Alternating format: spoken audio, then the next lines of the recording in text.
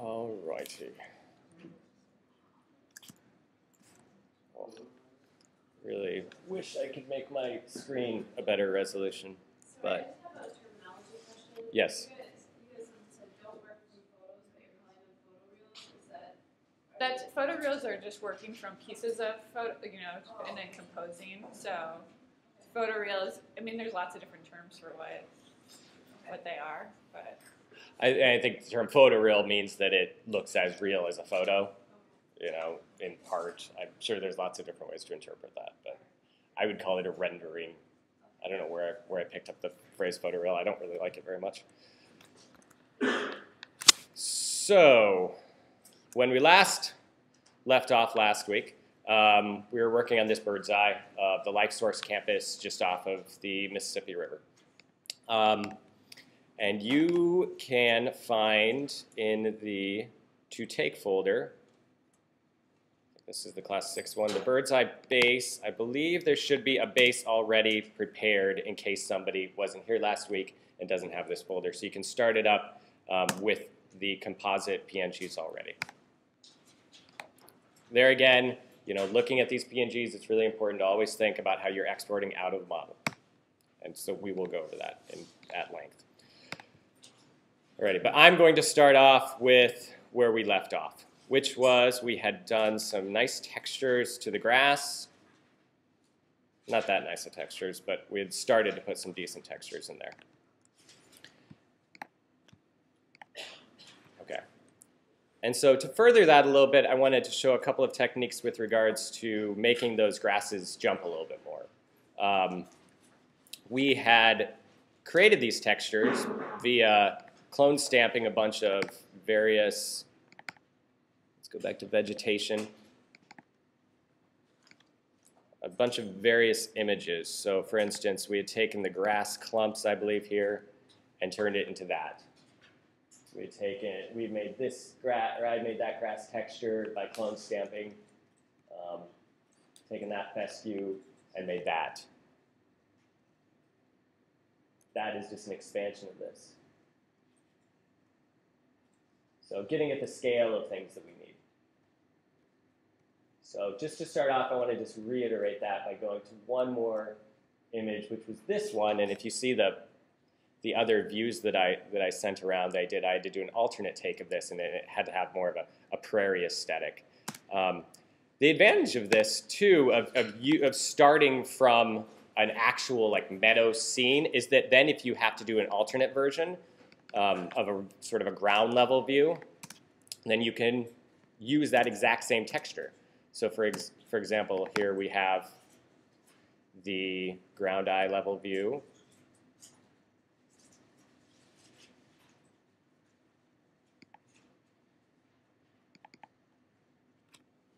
As soon as it pulls up.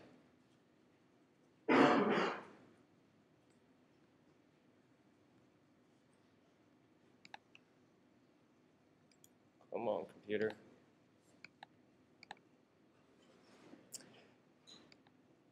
Well, the point is to show that it's advantageous.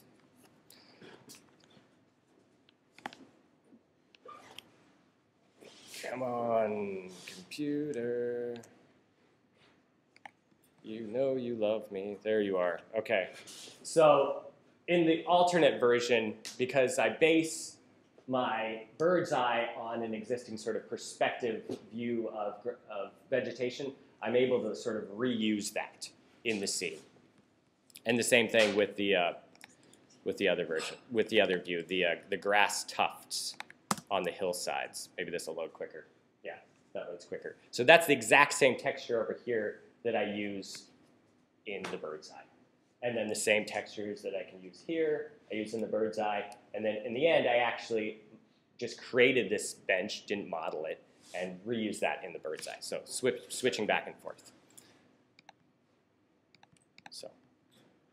So to reiterate, I'm going to open up class 6, vegetation, find my nice meadow, open in CS6, CS5, because I have CS6. We're going to turn this into a texture by duplicating it, and then clone stamping the heck out of it.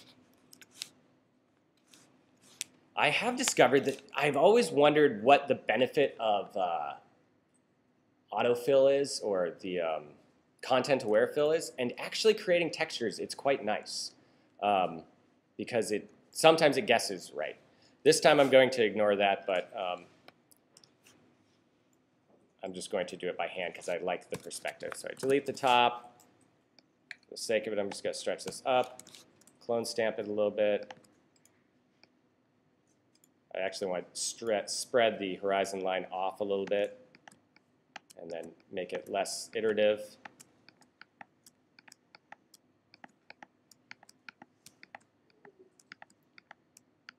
So this is one I will be able to utilize in my ground eye view level. What do you mean by less iterative? Less, when I start to tile it, it won't look like little cubes. Iterative in that it's just something I duplicated side to side, and therefore, here I'll show you, by opening it up and making it really big. I duplicate to a new file, my favorite technique for working with something, and this time I'm going to make the canvas size very large. It's already huge, but we're just going to make it crazy big now. And instead of duplicate, well, no, so if I just did this, this would look iterative. As soon as I spread it onto the landscape, that would look pretty crappy because it would just look like a bunch of tiled junk. But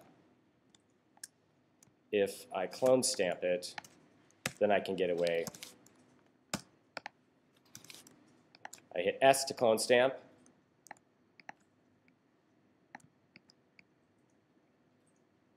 I start to go like this. And this is where sometimes it can take a really long time to get a really nice texture, but it's always worth it. But you want to be aware of two different things. Number one, the content aware, which will help us fill this in very quickly in just a second. But if you are clone stamping, you need to be very cognizant of the type of brush you are using. I'm using a brush with a soft edge right now. I don't actually always recommend that for this application because what ends up happening is that it sometimes looks a little too blurry.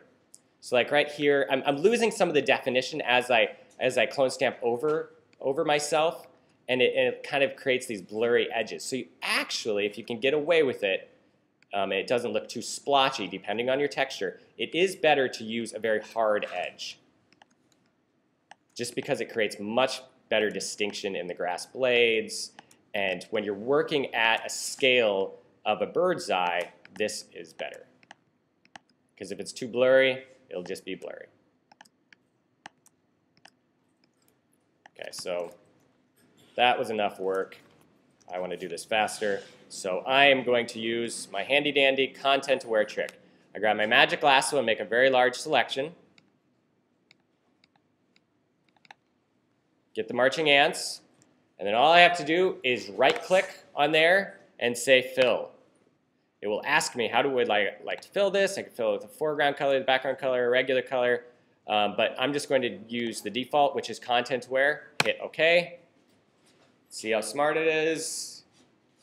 Really considers its life. It always works great on skies. If you have a bird in the sky that you think is really ugly and want content to wear it out because you're too lazy to clone stamp it, that works great. But, oh, I've made this angry.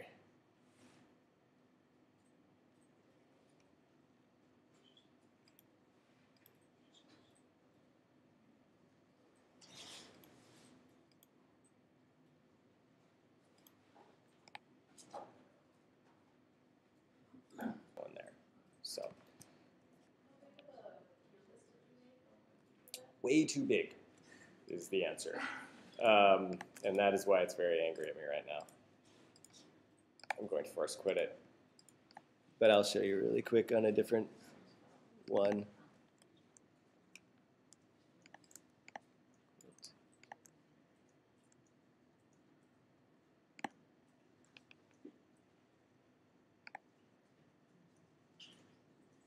Well, while this is thinking about itself, everybody go online and find a nice little blue stem vegetation. We're going to use that in a second.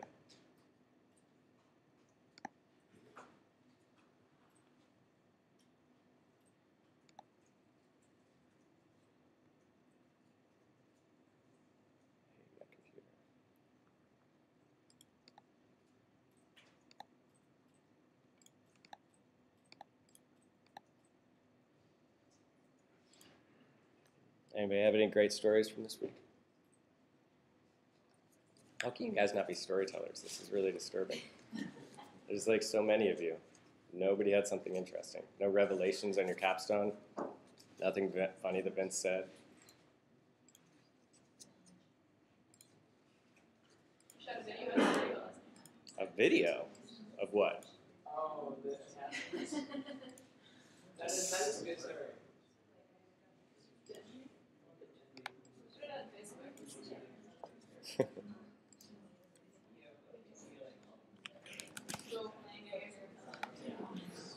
So, I'm trying to think of the craziest thing we did. What was the craziest thing we did in studio, honey? No, it's pretty tame. No, we made like, what was that thing Nat made? Okay, so now I'm making a very, very small selection because I'm terrified of the content aware right now. And I make it just a selection, right click, I should say fill. I have to select a layer. And then say fill, content aware, hit OK. And there you go. It interpreted the landscape and filled it in. As you can see, it sort of flip-flopped it a little bit. You know, it looks like it sampled a hair from. I mean, it's always interesting to try to figure it out. It's like, okay, I see a dot, dot, dot. Do I see that somewhere else? Yeah, maybe like. No, I don't know what that is. Maybe from over here somewhere. Maybe that cluster is that cluster. And so it's actually quite smart in the way that it doesn't make it iterative. Hey, John. Yes. It looks really awful. And sometimes it looks really awful. But I did what you did. Just now? Yes. Well, you did it wrong. I did the big one. Oh, you did the big one? Yeah. And it was fine, but it looks like vomit. So there, we don't like vomit, but you know, you have to sort of go slow. You have to get to know it. You have to warm it up a little bit. You know, I don't know. It's a magical thing that takes a lot of luck, in my opinion. But I have learned that if you have a very consistent graphic, sometimes it can work really well. And it can save you a lot of time. So that's content aware. Blurs the edges really nice, sometimes. Don't save. So I'm going to go back to my working file, and I'm going to open up a new blue stem texture. I'm just going to download a blue stem texture to my desktop and open it up into Photoshop.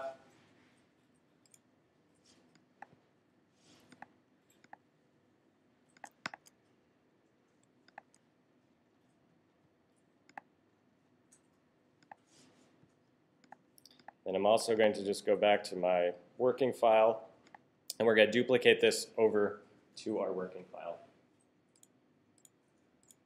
And we're going to just use the color of the blue stem to color our grass to make it look like blue stem. So I duplicate the little blue stem texture over to my number 1 PSD. Here we go. I've got blue stem. It's sure out of scale, but I don't care. All I care about is the color. I need to be iterative with it. And so let's see, Mr. Content Aware, if you work this time. I'm not going to be that risky. I'm just selecting an area over my grass because that's what I'm going to want to fill.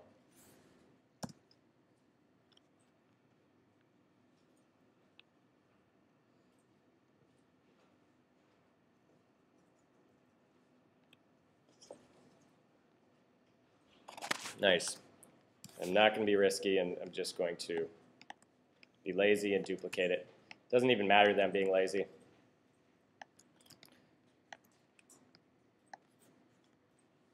Okay, and now I'm going to merge together all of those layers, all of the blue stem layers.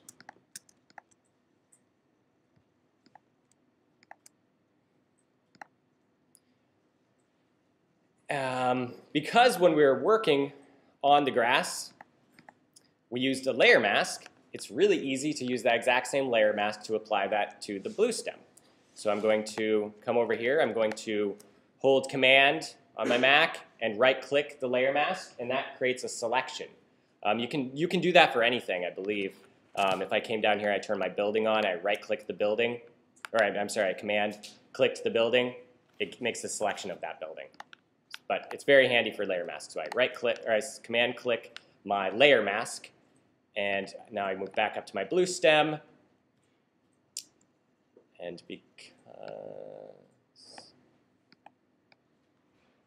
now I have to create a layer mask by clicking my little doohickey down there. And I've got not so good of a texture, but using our blending modes, by switching around, we can actually start to see how we get the color. The color of the blue stem is able to sort of shine on through, but the texture of the grass clumps that we added, also like that sort of perspective that we already sort of imbued into the drawing, is showing up really nicely. We can emphasize that more by adding even more textural grass. I could duplicate this grass clumps actually, and I'm gonna do my favorite thing, which is bumping up that brightness and contrast. Maybe down with the brightness, but up with the contrast. Just playing around with it until I get a really nice texture that shines on through. The other nice thing about doing this layering of using just the color of the blue stem is that you therefore also get away from that iterative sense by adding another texture, adding something else that has a variety of color spreading across it. It's starting to get some really interesting hues at different spots that makes it very unique.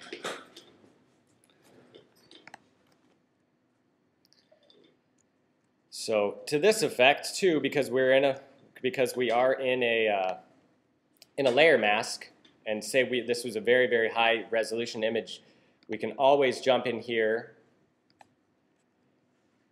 turn these guys off, and then grab a brush and choose a nice grass brush. Choose my layer mask, choose my grass brush. Can't see my color. Color is white, that's good. And I can start to draw along this edge ever so slightly to soften the edge. These little nuances are really what makes a big difference in the long run, because as I start to fill in the path with aggregate, that's when it's going to really need this extra love, so it doesn't look like just a really harsh image. Here again, layer masks are so great for this ability. Something weird is happening though. You guys all see how when I draw this brush on here, anybody notice kind of what's wrong with this brush? What's that? Yeah, it is, because this brush is set to jitter. Anybody know what jittering is on the brushes? Go to our brush presets. Under the window brush, you get to your presets of your brushes. This is a very powerful tool if you know how to use it. As you can see, as with everything in Photoshop, it's a huge range of dynamics of things that you can do. In the case of the brush, or the grass brush, we're all used to it. It's set up, it's free when you get Photoshop, and it has all these settings. And you start to see what's happening down here. If you go through and you click shape dynamics off, then all of a sudden it has no shape dynamics. That is to say that it's the exact same grass over and over and over. Scattering takes away that randomness, which we like, both of those things. The shape dynamics, though, sometimes the shape dynamics are way too much. That is when they go side to side to side to side, and that's annoying. And the way you change that is by looking at the angle jitter. So I could really increase it, and it could spin it around. You could do some really kind of crazy, cool things. I could actually see how this could be really nice if I was doing, say, shadows, like nighttime shadows, where the light was coming from all these different angles, and I wanted to create very disparate. If I had a person brush, if I was really getting crazy, then you could create these sort of crazy shadows. Today, I don't really care. I don't want that kind of a jitter. That's way too much. I'm just going to turn it way down. And then we've got some other ones we want to check out. And the one that's most relevant to what we were just talking about is the color dynamics. Now, color dynamics is on. Now, normally, color dynamics is off on brushes, hence that if you're using a circle brush and it's on white, you just get white. Well, color dynamics are on. It bounces back and forth between the two colors. So, when it's on, it's bouncing between white and black. And the brightness jitter just sort of adjusts that slightly. And so what happens when you bounce between black and white on a mask is it's masking and then taking the mask away, and then masking and then taking the mask away. And so that's why it's looking gray down here. So what you actually need to do is change this black to white, or turn my color dynamics off. Now when I go over it, it's always going to show up.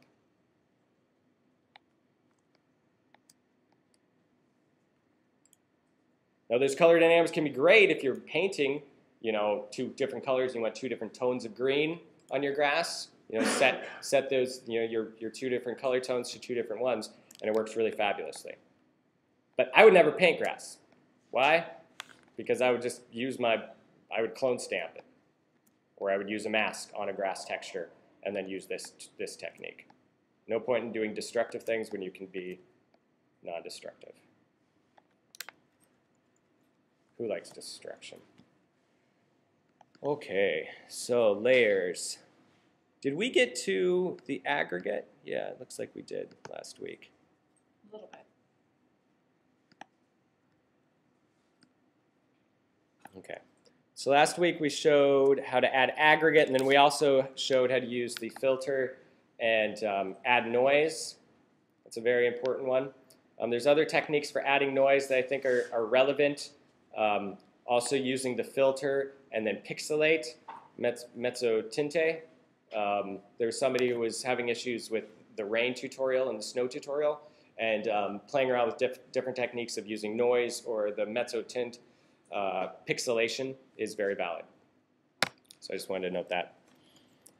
All right, now let's talk about trees. Trees in the Birdseye are essential, as with everything, to think about lighting quality, and also thinking about not being iterative. So let's go to our class folder and open up some trees.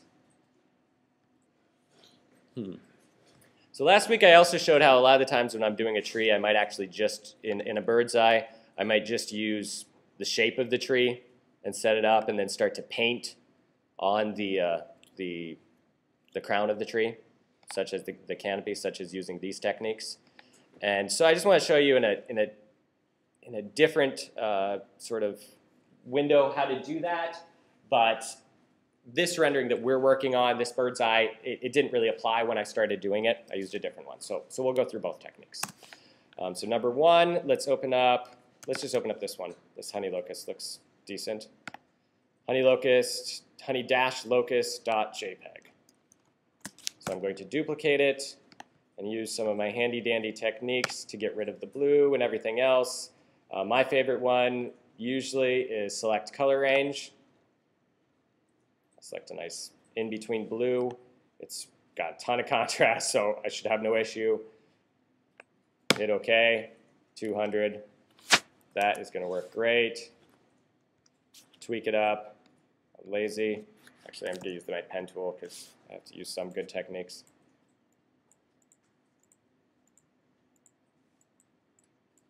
Does everybody have a make selection hotkey set up on their computer? Yeah. What is it? What's that? Really? P? That's the pen tool. Yeah. What's the point of having a make selection from pen if you can't even get to the pen tool? It's cute. Well, now I can't remember mine. What is mine? I don't have one. Shucks. Now I don't know mine. I just keep switching back and forth between computers. Well, if you don't have one, then you can just go down here to go to your path menu, which pops up here. You can go to Window Path, and then click Make Selection. You can right-click on WorkPath too. You can? Yeah. Wow, that's even better. Right click, make selection. Okay, well I didn't even need a hotkey if I can get a right click tool. Okay, make selection and delete. Those are pretty awesome, not gonna lie. Don't forget, edit, keyboard shortcuts, and you can add any hotkey you want when you start using something over and over. Okay. Sorry, can you go over that select color range thing really quick? Yeah, no problem. Please do stop me if I am doing something too fast. So, I'm going to duplicate that guy. Select color range. Now, when you make a selection of the color range, it gives you this little pop-out menu. And so what this is doing is just giving me a couple of different options. The default options work really well. I just pick a color, and as you can see, it's changing depending on which blue I'm selecting over here.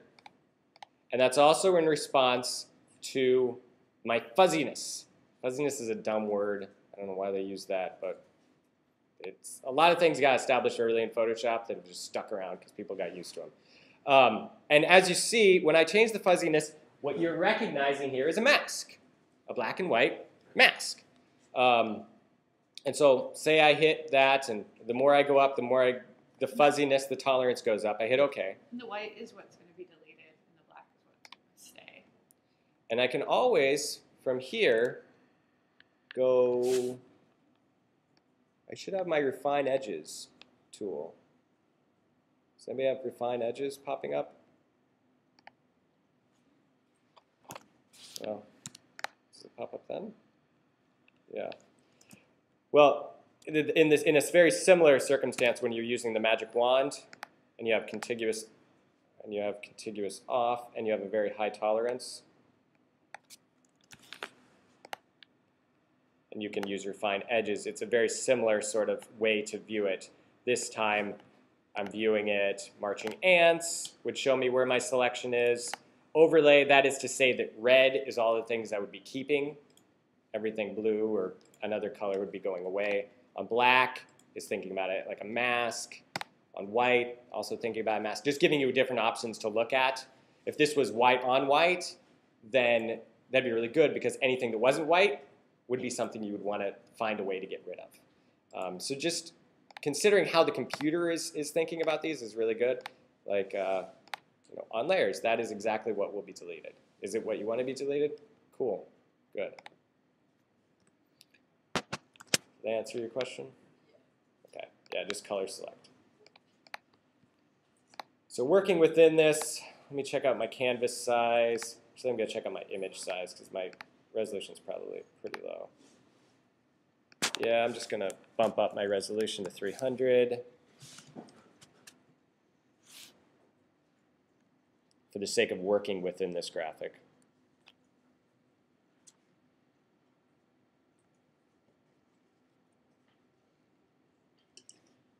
I don't know why this is making my computer angry. And shrink that down by hitting Command negative.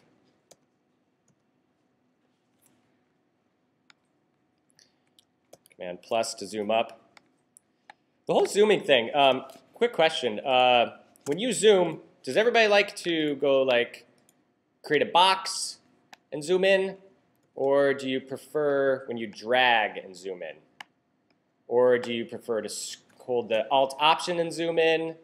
Or the Command plus and zoom in? Let's take a vote. Command plus and Command negative. Okay, that's a lot. Who uses the Alt scroll wheel? Oh, that's a lot. That's your mouse person. Yeah, that's saying a lot. This is where you just drag it sideways. Oh, any box zoomers?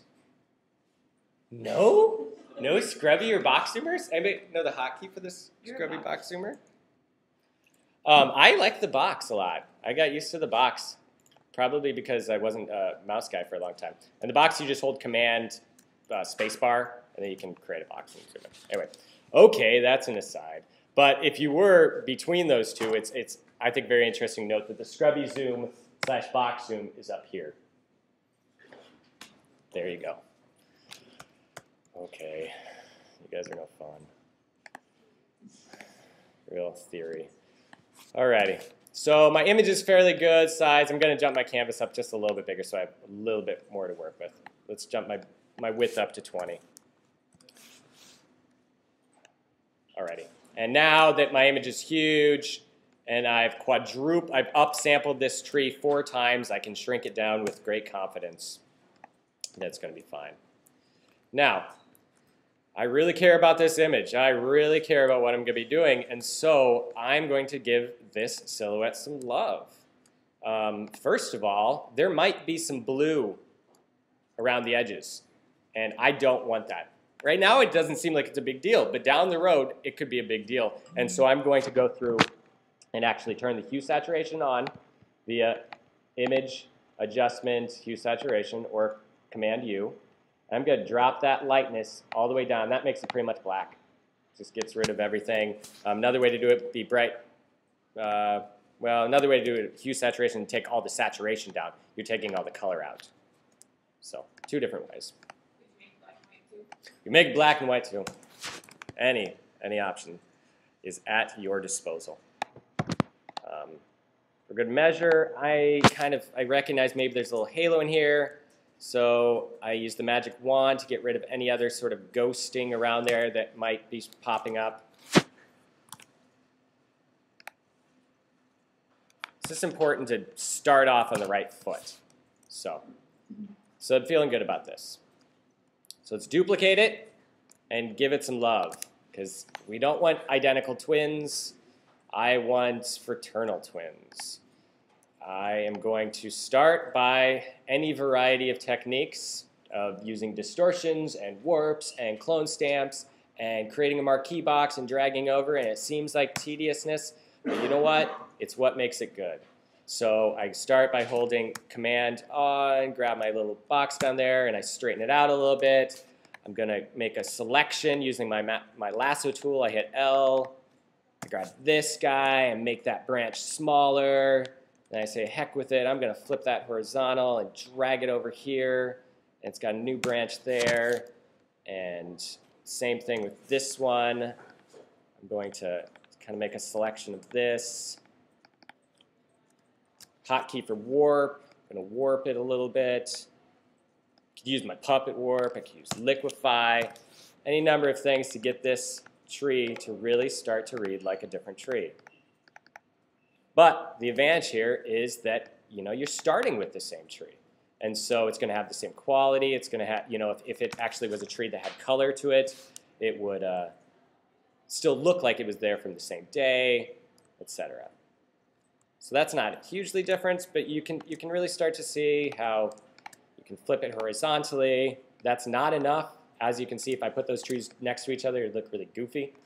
But once you do that, you can warp it a little bit, selectively delete.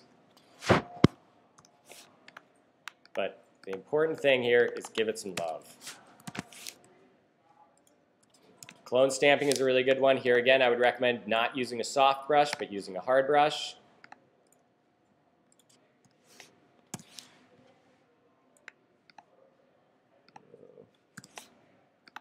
Sorry, clone stamp by hitting S. Make it smaller. Use my bracket tool to go a little bit smaller. Make a little selection up here. Fill that in a little bit there.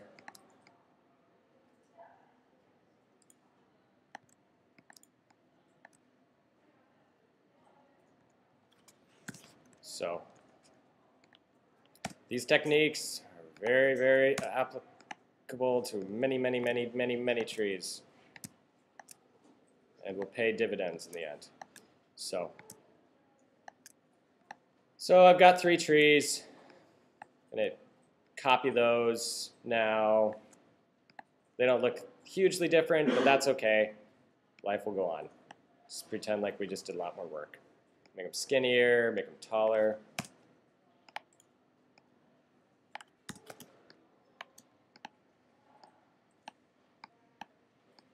All right, happy with that.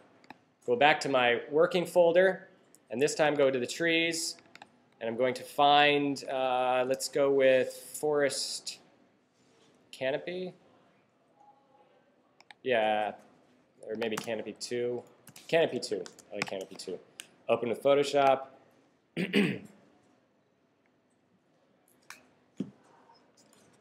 And duplicate over to the honey locust. And you can pick any old canopy. You know, something with high resolution is fabulous, but here I just make it to a nice resolution, pull it up here, and the technique, as it is going to be, is a lot more clone stamping. In this case, we can try a different variety of brushes because something with a hard edge is not necessarily going to be the best, but, you know, let's try some different things out. Start off with clone stamping. I hit the letter S to get the clone stamp. And let's look at our brush options. I would normally maybe create even a special brush for something like this, but this watercolor brush looks kind of cool. Or maybe this one. Or, ooh, I got this guy here. That looks really nice. Let's try that. And now, I'm being a little bit literal. I don't even want to do that, actually. I don't want to lead you guys on to thinking that that's the key. It's not. The key is being meticulous in your technique. So make that selection. And all we're doing is clone stamping a little bit here. Pulling it over. Selecting different spots. Just as a painter might paint on the crowns of trees, you can start to see a nice variety. I'll move this up to the top so you can see it in conjunction. That's how it would really look. Now I'm going to go back, maybe choose something with a soft brush. And start to feather the edges. You know, if I really wanted to be meticulous, I could do a different crown for every tree. But the advantage of this is when, as I showed with that River First Birdseye I did last week, when you're doing hundreds and hundreds and hundreds of trees, you don't want to do a special crown for every single tree. You just want to do this. You want to just paint on a little bit of crown for everybody. And the other nice thing about that is then when I start to get in and use some different techniques with layer blend modes, it affects all of them at the same time. I don't have to merge them. You know, I don't even have the temptation to have individual crowns for everybody, because that's what ends up happening. Is you want to do individual crowns for everything, and then it's just not even worth it. Plus, it just took you 2 extra hours. So that's pretty good. But I really wanted to start to read a little bit better. So that's where the layer blend modes and then thinking about the lighting quality is going to pay off. So let's finish this up. You know, normally I'd get in and delete it around, but at this scale, at a bird's eye scale, most of the time it doesn't really matter. So duplicate that, and I'm going to delete my sort of extra from my primary one, and I'm going to turn off my old one just so I have it as a backup. Zoom in to see a little bit better, and now let's try a couple of different techniques. Duplicate it first of all, and try some let blend modes. See what happens. Multiply actually does kind of look nice.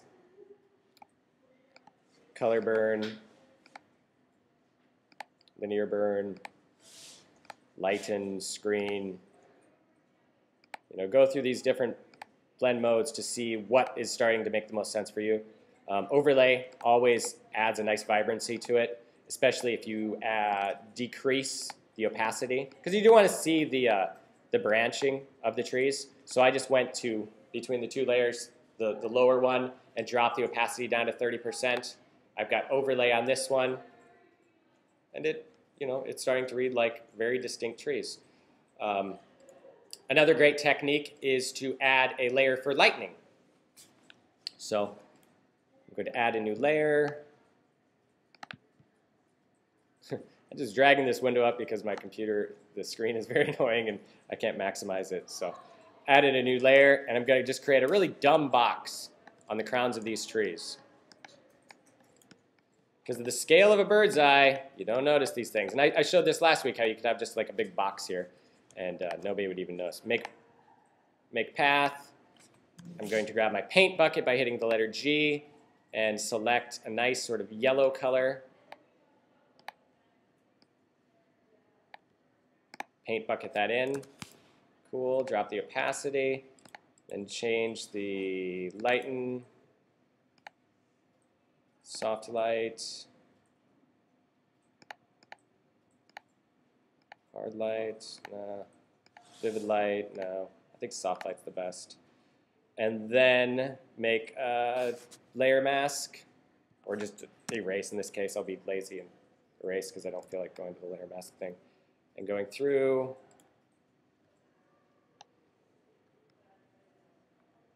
And I just lightened the tops a little bit.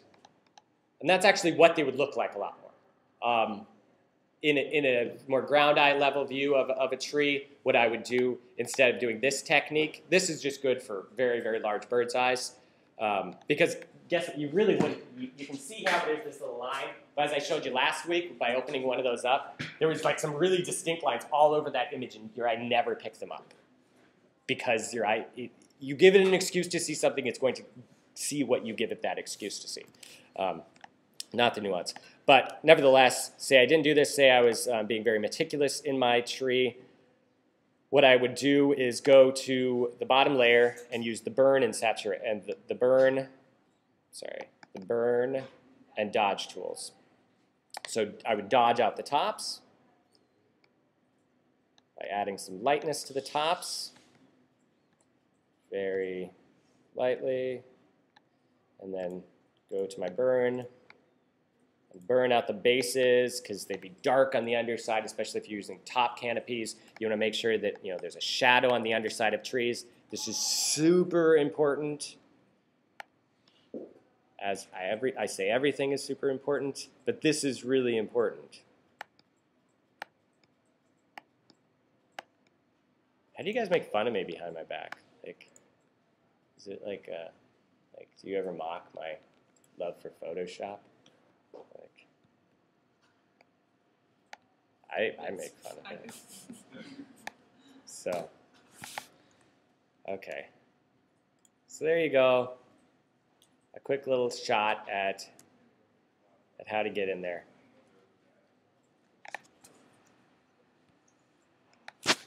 All right.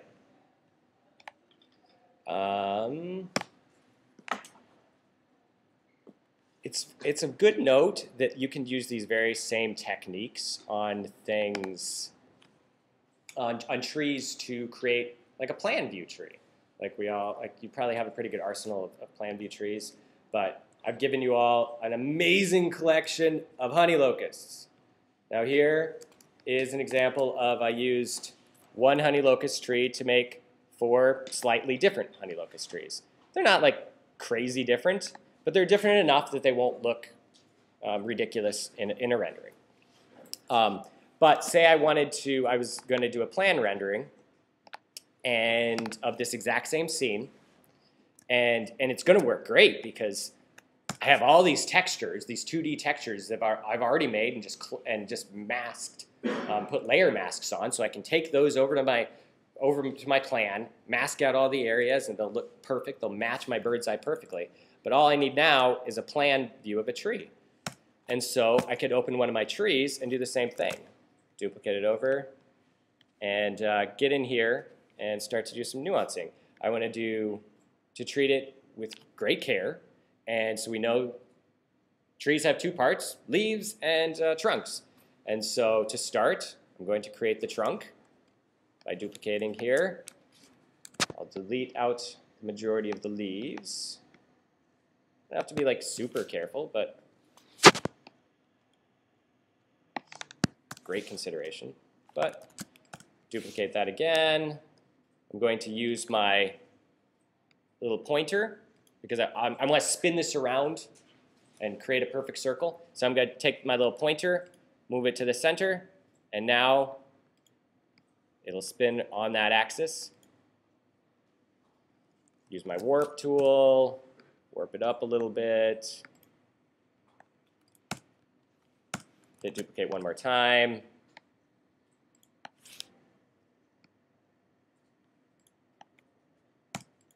Happy with that. Select all 3. I'm lazy, so I'm just going to merge them together. And then since they are to be the branches, I'm going to take it and drop the brightness and the contrast down. beef that up, and then nuance the edges a little bit more. There we go. Now we're going to make the branching, or the leaves. So I want to delete the trunk. And you know, you could have skipped the dual steps, but I like being meticulous. I duplicate it, move my little pointer to the center, spin it around. Same thing, duplicate, pointer to the center, spin it around. Now that I have a very good base, I'll merge those three together. Jump in with the clone stamp. There again, I'm going to turn it off of the soft edges. I'm going to pick something a little bit harder, which might seem unintuitive because you'd click here and you'd see this like make a very distinct circle. But if you get in there too much with a soft edge brush, it's just going to look muddled, and you're going to lose all of that really great distinction that you have. So be careful. So it's better to clone stamp edges from edges. Then you get those distinct edges. Pull this up.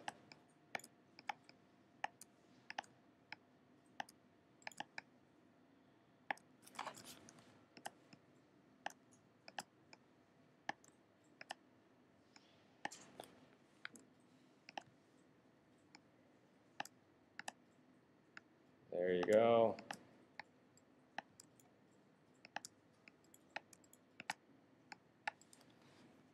That looks like a plan tree, if I've ever seen one. Maybe not, but I think so. Select that one, move it over to the center. I'm going to move my pointer to the heart of it, drag it a little bit bigger by holding Command, no, Alt, whatever. I'll just move it back.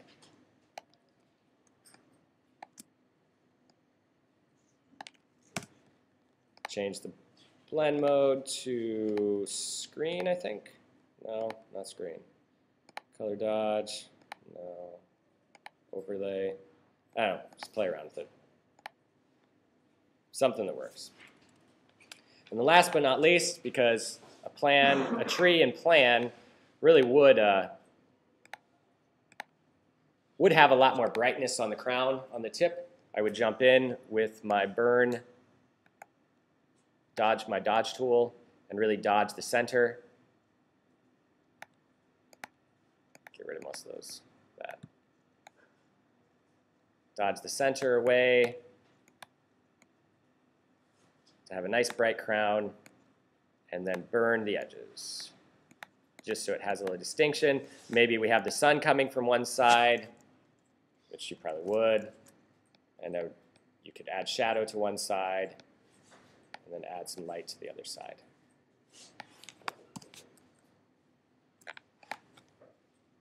We have a plan tree. Also, as you can see, it's all the same techniques pretty much over and over and over. Lots of clone stamping, lots of nuancing, lots of consideration for light. So, with my honey locust open, which I gave everybody, I'm going to select all of these guys, duplicate them over to my number 1 PSD, put them in here, and then start to align them. Now, because I set up my image with a bunch of different base layers, one of the first things I'm going to notice is like, I'm working like, you know, if you look at the final one, it's like getting really complicated, and there's aggregate, and there's grass, and there's people, and I just can't see through the weeds. That's kind of like a pun, but is it? Anyway, I would duplicate over to a new layer based on my baseline work. So my base plane is probably not what I want. I probably want my baseline work. So I would duplicate this to new, go OK. Let's see. Yes, that has all my trees in here. So I can go back to my number 1, select my honey locusts, duplicate them over to my Untitled 2, which was the last one I just opened. And now in this sort of unto itself file, which I can just consider only about trees, I can get in here and I can start to place the trees in the right spot. I can add my shadows in here for the trees.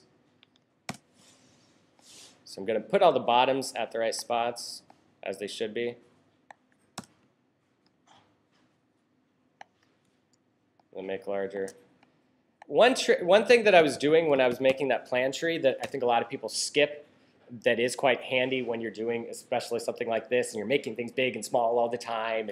And I realized it also recently when I was trying to scale something. I was working on a map, and I had an aerial view of a map, and then I took some vectored line work and I copied it over onto it. And that vectored line work was like 10 times too big, so I had to shrink it down and try to align the roads and get it just right. Using the little pointer, the target, is really helpful for that, because what I could do is find one intersection.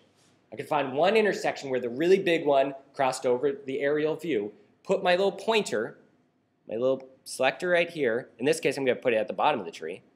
But I could put that right at that intersection, and then I could grab the very large one, and by holding, is it Shift or Alt, Option, Alt, Shift, and then shrinking, it shrinks it to that specific spot.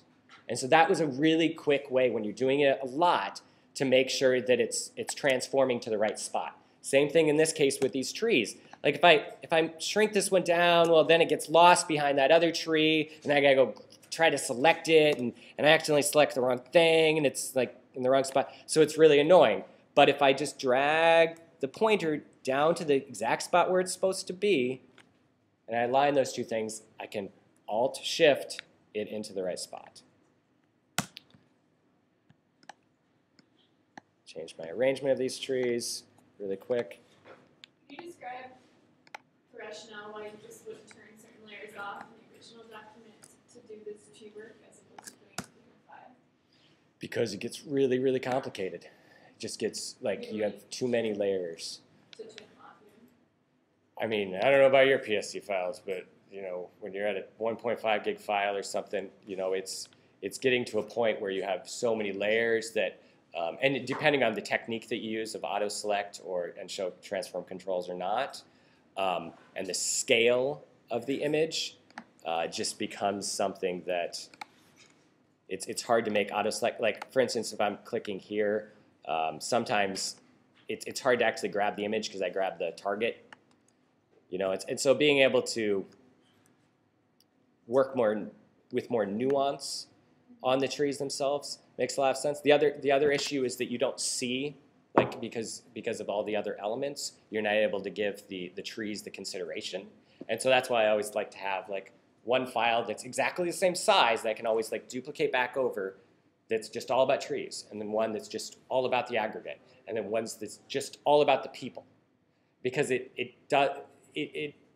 helps you to avoid what is one of the biggest issues that I really saw in everybody's drawings last week, which is you get thrown off. You put a bench in, and you put that bench in, it looks really nice, it's warped right into the spot, and you put your person in, and you're like, ooh, I really like how that person looks. But they don't look good together, because like the person's too short and it's like a giant bench, because they looked really nice in the composition together.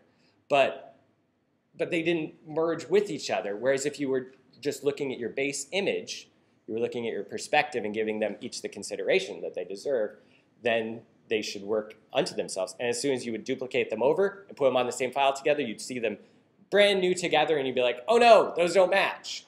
Because you get blinded staring at these photoreels because everything's realistic, and you think it looks great, because it's like a real bench, it's a real tree. But that real tree has the exact opposite lighting that the person has, so you just didn't see that.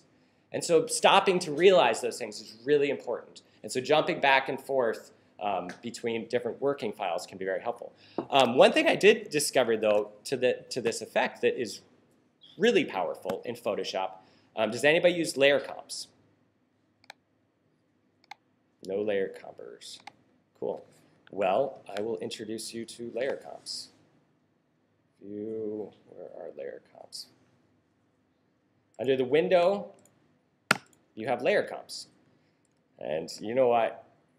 I love layer comps. I love layer comps primarily for two reasons. One, it's good for workflow, but two, you can use them in object layer options in InDesign. So as I go through and I set up layer comps, if anybody's a CAD person, this is like setting up different visibility settings. What's the terminology? Anyway, you can always refer to these. So say I want to create a new layer comp that is with all these trees off. Hit a new layer comp, say trees off. Okay, now I do one with just the trees, and this time I'm going to turn everything else off except for the base layer, the baseline work. Trees. Hit OK.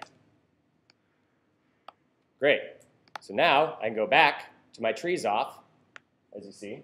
Now I can go to my trees, or I can go to the last document state. Oh, it's the same thing. So you can jump back and forth. So that's the way I'd do it if you were going to be doing it. But honestly, it's just that once these get complicated, like there's just way too many layers. So those are layer comps. Really handy. Like I said, if you're into InDesign and you place a Photoshop document into InDesign, not only is object layer options better with Photoshop because you can actually twirl down all of the subgroups. You can twirl all of them down in object layer options in InDesign, but you can use layer comps. And it's right below the settings for that. I have a question about object layer options. I was trying to overlay several different images to make kind of exploded axon, and I found that things were kind of distorted, or like things were jumping all over the place. Yeah. Is there a way to fix that? Can you throw a fill layer on to everything? Yes, you need to,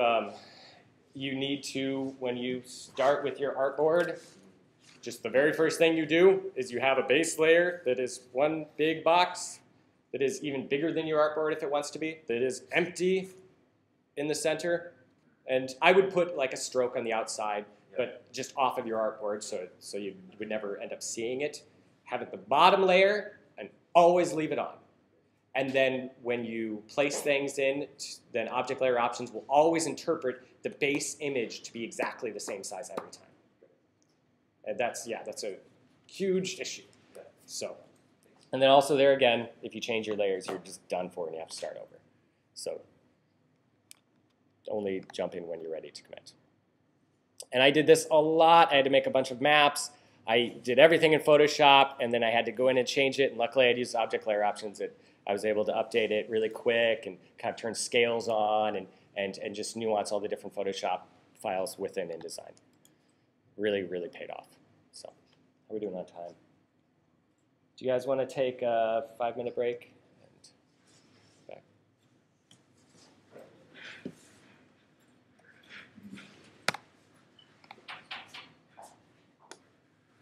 I'll bring up a couple files on this just to show right after the break.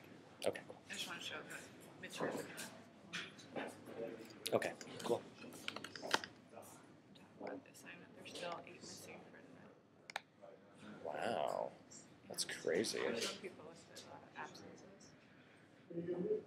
I gotta figure out how to make this screen not Yeah. be. It's really hard to work on.